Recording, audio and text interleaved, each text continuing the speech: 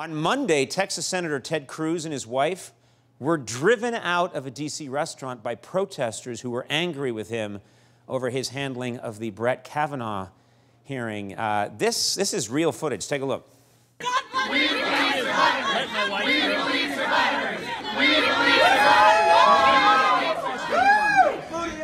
That's just an incredible, strange time we're in. I mean, that's a weird scene. Can you imagine that, Andy? Well, I don't have to imagine it. It happened to me the other day. It happened to you? What do you mean it happened to you? I'm telling you, 1 minute I'm eating my dinner, and the next minute I'm being hounded out by a bunch of strangers. I mean, somebody actually just posted it on the web.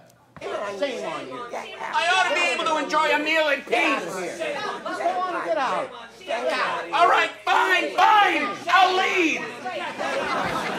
Yeah, all right, excuse me.